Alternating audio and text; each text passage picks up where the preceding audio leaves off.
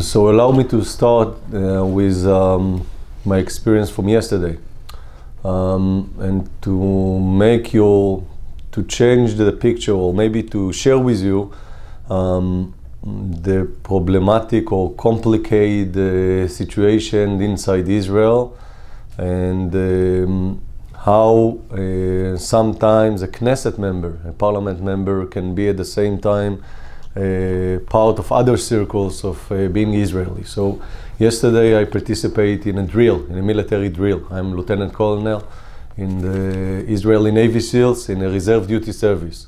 So I found myself with uniforms, with M16, with my unit behind me, just preparing ourselves to 2 weeks of a drill, or military drill in 1 week from now. Preparing ourselves to military scenarios, military campaign, theoretically. And I'm starting with that because everything here is a mix. Before I joined the politics, I was a columnist in one of the biggest newspapers in Israel. And so I wrote columns about different issues in Israel. One of them was military issues. How to defeat or not defeat Hamas. I'm very proactive, strengthening the ability of Israel to deter small actors in this area. And I always explain to my colleagues from all over the world when they come to Israel that a journalist here or a columnist here has also responsibility for his own words. He can write some recommendations for politicians, go to do this military campaign, or stop that, or do that, and one day after that he can find himself with uniforms at the military campaign, while he's actually part of what he wrote about a few hours ago. So with that starting point, I would like to add some comments to what Bogi Elon said before, and he was my commander in the military when he was chief of staff in Israel, and he is also my party head today. He's actually lead my party in the Knesset. So being relevant, part of it is to understand what kind of wars, specifically here in Israel, but also I think your challenges in the future you will find it. Being relevant is to understand what exactly is to defeat the enemy, what exactly is to win, and how everything connect to politics, to public atmosphere, even to the media. What we know today, part of it is that we are not actually fighting strong actors. It's not the same wars that we knew until 73. That we have enemies, we have a line of a battle, one army defeat the other, and everyone knows the day after who is the winner and who is the loser. Today it's a completely different situation. We are fighting against terror and guerrilla organizations. You know it by heart from studying Vietnam and other wars in the world. Our main enemies are proxies, are not really real actors. We are not fighting against Iran, we are fighting against proxies of Iran. And when we are going to a military campaign, when we had a military campaign in Lebanon in 2006, it was against Hezbollah, which is hybrid organization between terror organization and guerrilla organization. When we are fighting Hamas, it's a terror organization that also has kind of abilities of guerrilla organization. And actually, it's not about power. It's not about military capabilities. It's about creating the consciousness of winning. How you convince your own people and the other side that you actually defeat them. And why is that why it's so important? Because if you finish a military campaign and you actually achieved everything, and in the day after here in the parliament, which is, as you understand, democracy, strong democracy, we debate with each other every day. Here in the parliament, in our parliament, if in the day after we are going to doubt the achievements of military campaign, it's actually changed the whole meaning of winning the war. And sometimes, from military perspective, the army here, the IDF, can achieve unbelievable achievements. At the same time, from civilian perspective, it can be a disaster. Now, it also means that it's not only about killing the mass of the enemies, destroying the mass of capabilities of your enemy. It's also about, it also can be about one picture, a winning picture. If you can put the flag in the right place, if you can convince the civilians here in Israel and the enemy that you actually defeat them, if you convince the international community. Because if you, and I had experience in different military campaigns that we did the right things, but at the same time we found ourselves in a sensitive, more complicated situation 2 weeks after that, just because we missed a target and we had some civilian target in Lebanon or other scenarios, which can happen, as you know, in a military campaign or in a war.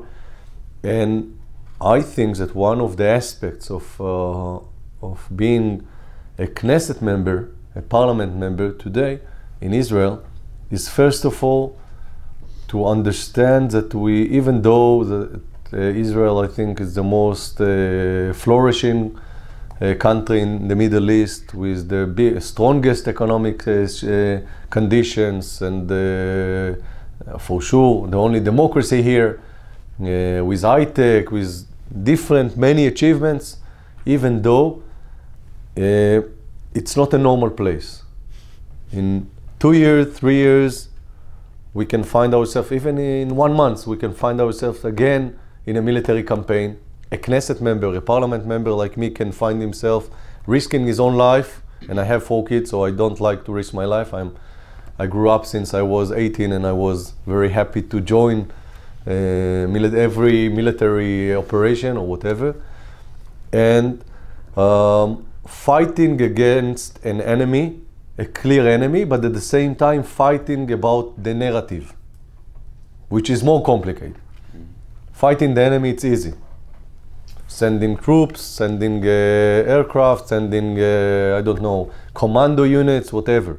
Fighting the narrative, it's much more complicated, because the army cannot influence my opinion.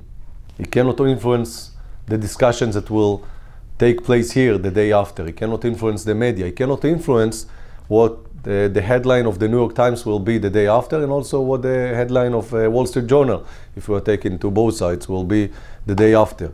And this is part of the problematic situation. And for me, as Israeli, as Zionistic, as someone that believes in Israel as a Jewish and democratic state, for me, one of the challenges is, first of all, to feel that we are doing the right thing.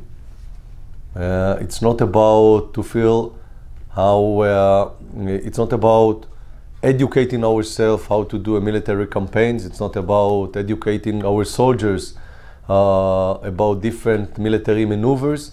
It's about educating ourselves that we are doing the right thing. First of all, to convince ourselves, hearts and minds, but for here, inside our home, first of all, and then to spread it out. Now, after I said that, which is which coming from your world and my, as a hobbit, I can say, I can tell you that I'm very proud to be part of this house, even though that we have, as you know, different debates and different opinions and views about what's happening in Israel, and right now we are in a political crisis. Still, the ability to talk, to argue, to fight politically with each other, I think this is what makes Israel such a strong state with such a strong abilities to This is ours. With יהודה, תבדוק באמת אם such a strong democracy that actually helping us to strengthen us economically, militarily, politically, and from other aspects. I would like to recommend you not to see Israel through the current situation, political situation. It's part of the Israel democracy. It's part of our democratic character and part of our challenges. I'm saying that, and I'm going back to our starting point. Being democracy, giving you a lot of tools to help yourself, to strengthen yourself, to develop your own country. At the same time, militarily, it's giving you a lot of limitations when you are fighting against terror and guerrilla organizations. And the balance, it's all about the balance. It's all about checks and balances. It's all about how you, in one hand, understand that your mission is to defeat your enemy, to protect your own country, which is the IDF is actually an army that established to protect Israel. And at the same time, you understand that you are also part of a political arena.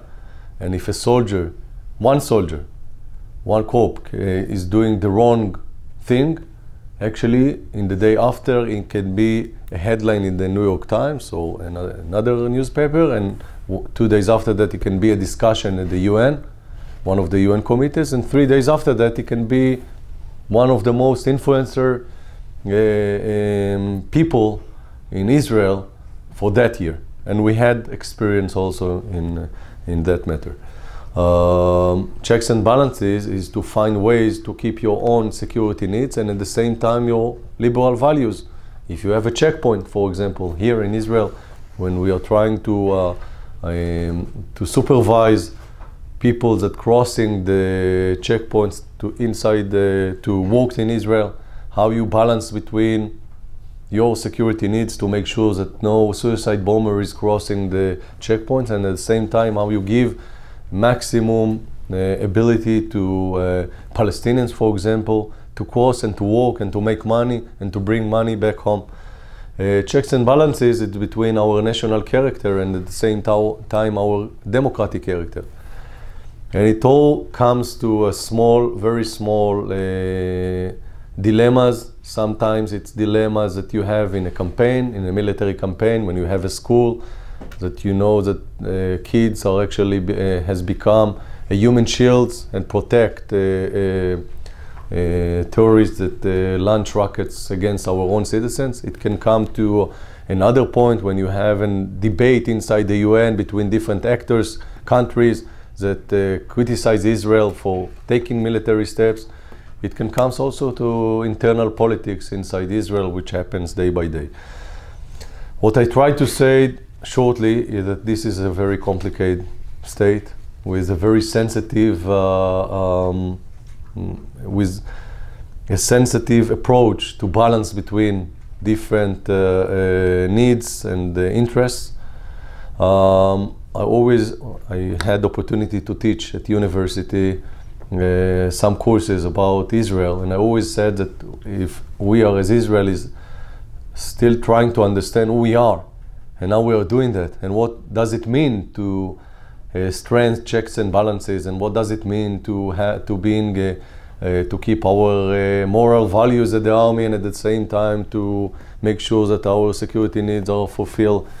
What does it mean to be an Israeli, a national state, and at the same time democratic one? So probably no one else can understand what is it Israel exactly.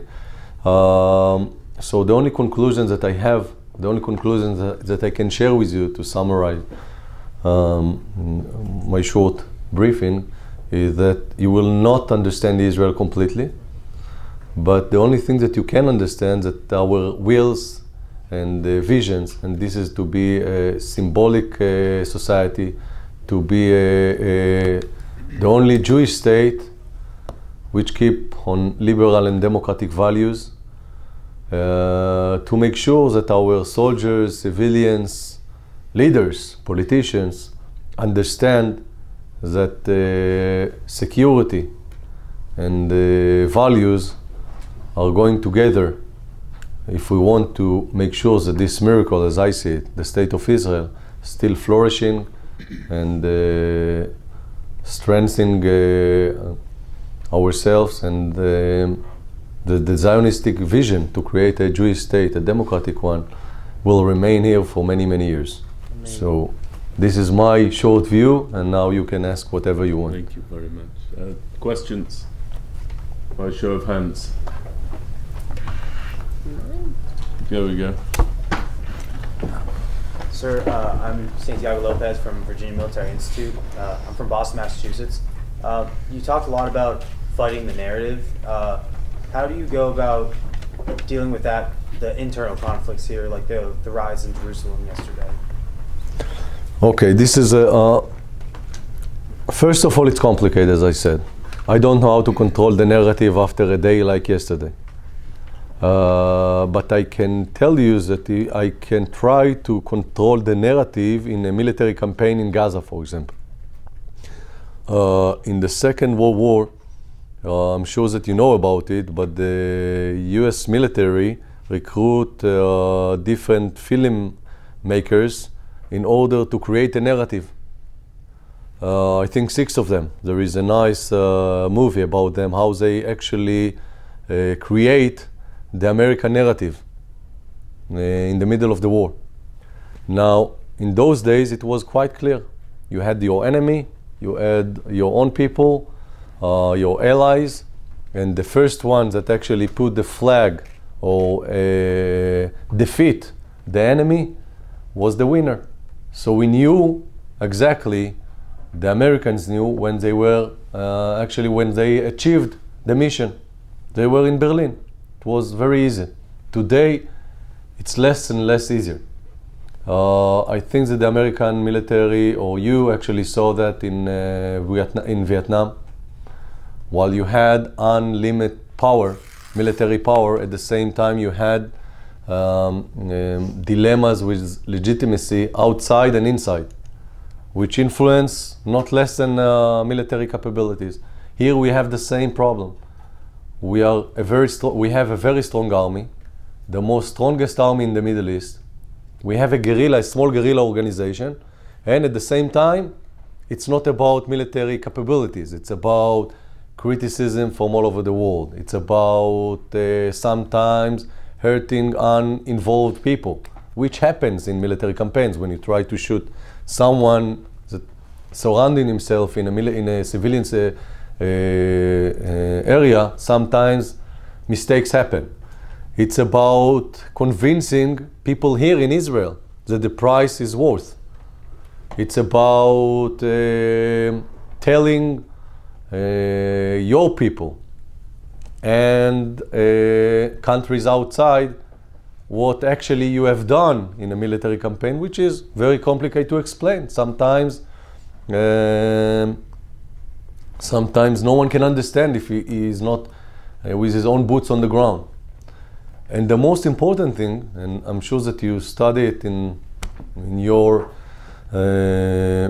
education process, is that in asymmetric wars, one side, the weak actor, can actually use unconventional tools. And I'm not talking about unconventional weapons, I'm talking about unconventional narrative.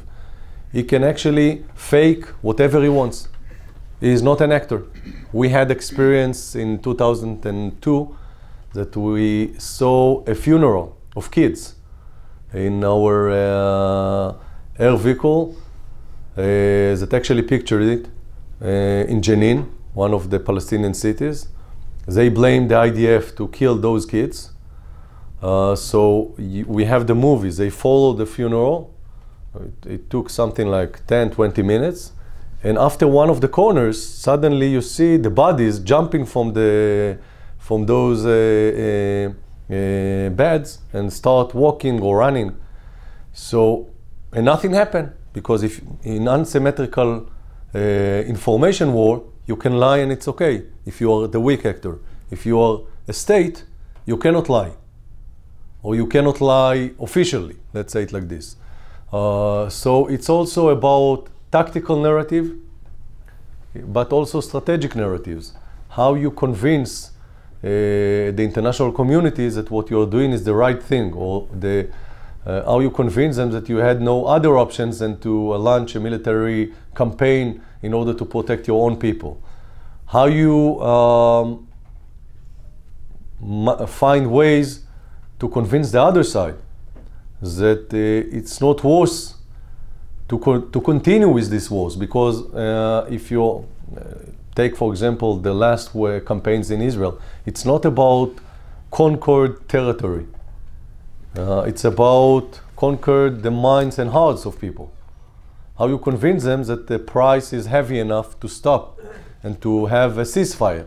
It's not about defeating as we knew in the wars in the past. How you convince your own people. How you convince the media. So it's becoming more and more problematic, and sometimes you can use the same trick from the World War II and to make sure that you have enough cameras, pictures, people, filmmakers that understand that it's not only about shooting, it's not only about the M16, it's also about the pictures that you take in the middle of the campaign. And I know that you have enough forces that doing that, but it's also a challenge here. Other questions? Yes. Good morning, sir. My name is Cadet Travis Afuso from the United States Military Academy, and I'm originally from Hawaii.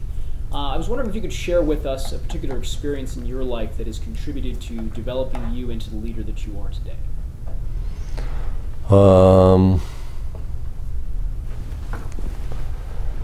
First of all, I served in the army for 6 years, a little bit more.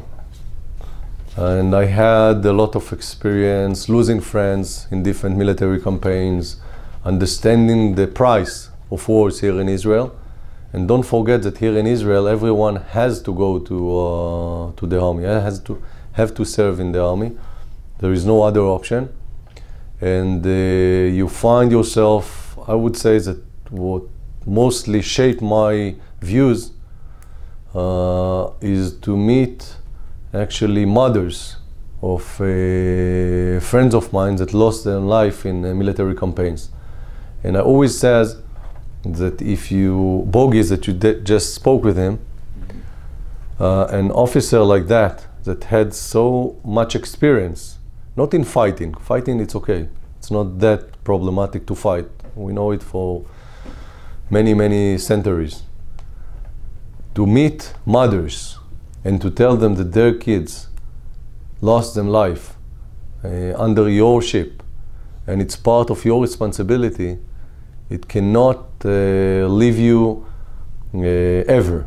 And actually, someone that find himself in those kind of dilemma create, or I would say is carrying a baggage that no one can carry. And it forces him to become a leader. It doesn't matter what kind of a leader, but it's part of it, convert him to leadership without any connection to what he is doing and what he planned to do and how he's doing that. He has some kind of responsibility over his shoulder.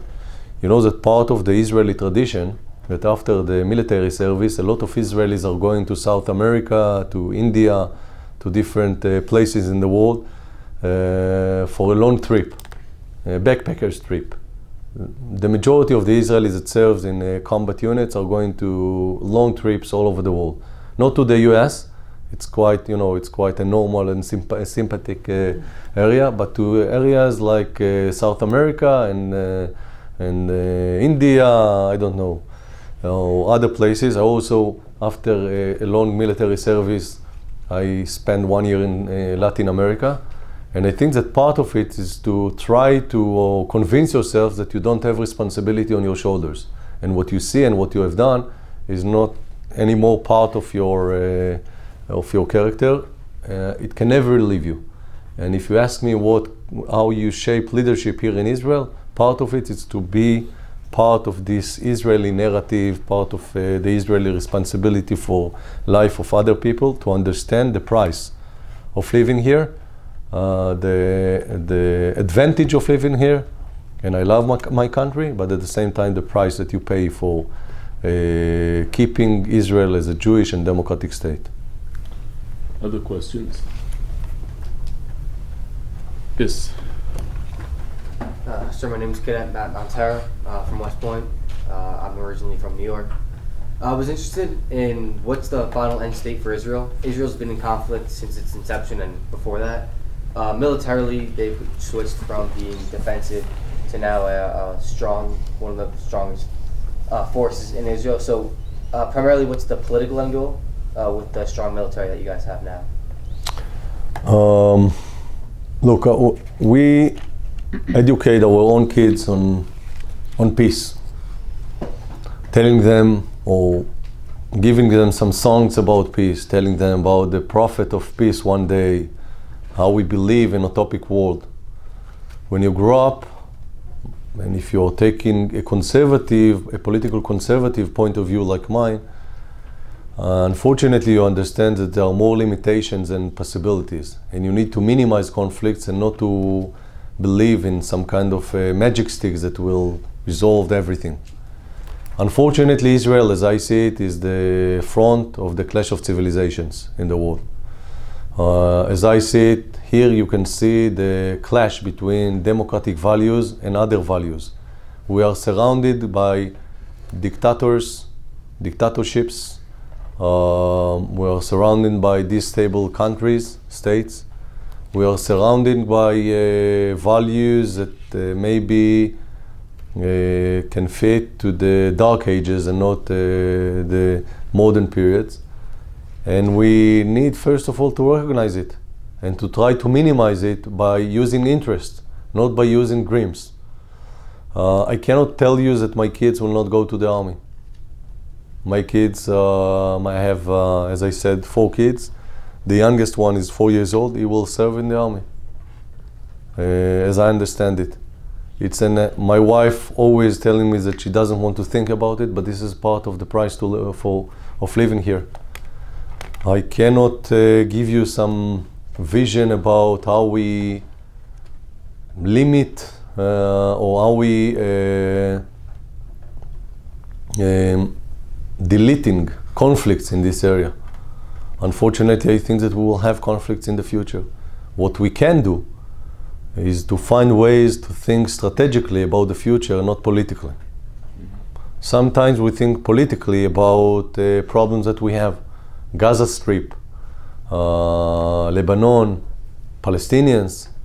We need to think how we actually minimized the risks, which is actually risk management. And this is what we are doing here. Sometimes risk management works, sometimes it's not. I hope that we will not have many conflicts in the next future, in the close future. Unfortunately, I cannot tell you that this is what's going to happen.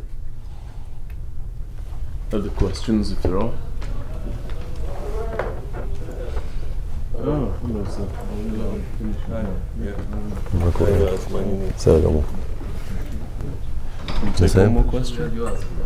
בוא, שב. אתה יכול לקחת עוד שאלה? כן, כן. We'll take one more question, please. Anyone has a question? Yes, Isaiah. Sir, Isaiah Sampson from United States Air Force Academy. Grew up sometime in Florida. My question is pertaining this new non-conventional warfare that you and here in Israel and America is facing, as far as, you know, not necessarily being able to have the tactical advantage because the laws of war that are common. I'm wondering, how do you start having the discussion on what is the solution to gaining that tactical advantage back, or what is the solution to fighting these new styles of wars properly? Look, I'm sure that you have many lessons about small wars, and about asymmetrical wars and how you dealing with those dilemmas on the ground. This is not new in the world, not for us, not for you. I think that since, as I said, Vietnam War, Afghanistan for the Soviets in those days, for us Lebanon, for many countries, for French Algeria, people found themselves in unconventional, unpleasant situation, military situation. The only thing that you can do is, first of all, to, as I see it, not to throw away the definition of defeating and winning. I think that if you start talking about only about limitations and not about possibilities, you lost from day one. What we can do is to find tactical tools, first of all, to fight in those two dimensions that we talked about, and then to find strategic tools to make sure that those kind of wars ending in achieving something. It can be a ceasefire, it can be deterrence, it can be also convincing different actors that you took the right step. Since, as I said, we are in a realistic area, and I have a realistic approach, it's not going to resolve everything, but it can help actors like Israel to maintain the security here and to strengthen the iron shield that we are, and I'm talking about the idea of iron shield that we built here, and to convince our enemies that whatever they do, and it doesn't matter how strong it is and what kind of tools they use, at the end of the day, the bottom line that they will find themselves, we will find ourselves in a better situation and they will lose something. And this is the only conclusions that we can, or this is the only message that we can use in order to plan our strategic steps when we are getting to those kind of scenarios and dilemmas. Thank you very much. Thank you very much. Thank you.